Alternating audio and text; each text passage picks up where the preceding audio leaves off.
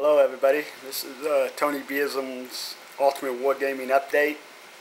I'm just going to do a quick video. I got some of my armored units set up on a table by not really in any certain order. I just thought I'd set them up and kind of do a run through what I've got made and things I'm making. You can see this before you. Currently there's about 290, I think it counted 299 pieces on here. I don't really have them, like I said, in any order. I just got different types of tanks, tank destroyers and assault guns sitting out. You can see right there, there's the 105mm tank destroyer, which would have be on the theoretical E35 chassis. Right next to it in the camouflage pattern is the E35. Right next to the E35 is the E45 tank. Behind that is some tank destroyers mounted on the Panzer II chassis, which I will have some of those in this scenario. Even though the game takes place 1952, I thought it'd be kind of an interesting twist if they were still using some of the Panzer II chassis, mounting larger guns on them in a casemate. Behind you is the E15 Panzer. I have lots of those here.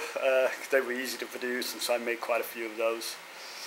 Right behind those, if you can see it in the picture, is the E35 Jag Panzer, which is a large barrel gun on it. Right behind that is the Panzer Kampfwagen 9, which would have been considered a light Panzer. There's some more E35s. Behind that is the Panzer Kampfwagen 7, which is considered a medium tank.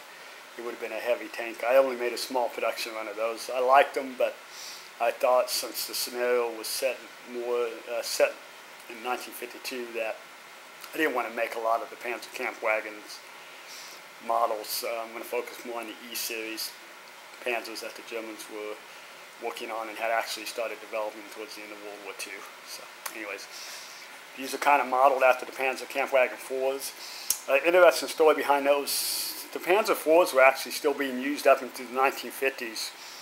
Ones that had been produced, were made, were left over for whatnot, were being used. Some were used in the Arab-Israel wars. I think some were bought by Egypt and some other countries. So they were actually still being used up into the early 50s. I don't know how long into the 1950s, but probably until, you know, they were either destroyed or through the battle or attrition, they just ran out of them. So anyways, I thought I'd have some of those. Another variation of the E15s. Okay, right behind here, if you can see these 4 tanks, 3, there's one kind of right there in the lower left, and then the 2 directly behind it. Those are kind of modeled after the Stugs, or the Stugs, with the side skirt armor on it. I thought those were kind of cool. I made just, like I said, there's only 3 there, and that's all I think I made. I may have made some more, but I didn't make a lot of those, and I probably won't, but I thought it was kind of cool with the side armor. Okay, behind it is the, it's modeled off the E15 chassis. Once again, it's a Sturm Panzer, which was an assault panzer. Usually those were armed with the heavy howitzer gun used for destroying bunkers or buildings, things of that nature. I got quite a few. I think I got 3 rows of those. Here's some more Panzer Kampfwagen 4s. Quite a few rows of those. You can see all those. And over here, I just want to let you see what I also made that is not on display because I didn't have the room to set it up. Get out of the shadows there. You can see here, there's some more. Okay, here's some more. This is like a total of 16 boxes here, so I got quite a few. See there, some. I got personnel carriers, trucks in that one. Here's a bunch of turrets, things like that. There's tanks underneath it.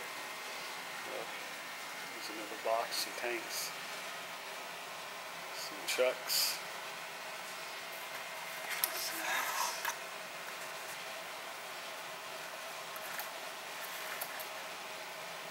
Cool, I like that stuff. I made kind of a longer truck there. I showed that in one of my earlier videos. Kind of made after the Opel. I think that's how it's pronounced, the Opel Blitz truck. That was cool. There's another box. Some more tanks, personnel carriers. There's a whole bunch in that one. I was trying to figure out how many I thought I had. Just in tanks and assault guns and tank destroyers, I estimate I have probably 600 or 700 so far. And that's only the first phase of the war game. There's going to be 3 phases. So anyways, that's what I got for the Germans. I'm going to be doing some videos here probably within the first of the year with the Russian side of forces, which I have not done at all. So, and I got some feedback, people asking me who are the Germans going to be fighting, and of course they're going to be fighting the Russians, but I haven't shown any of the Russian equipment, so I'm going to start showing that. Kind of back up here, and I'm going to see if I can get it all, so you can see how many. So there's a lot of stuff here. 299 tanks, assault guns, and tank destroyers on this table. Cool. Well, I appreciate the feedback I get from you guys. Let me know what you think. Any suggestions are welcome. You guys have a good day, and I will be having more videos to come. Thanks. Bye.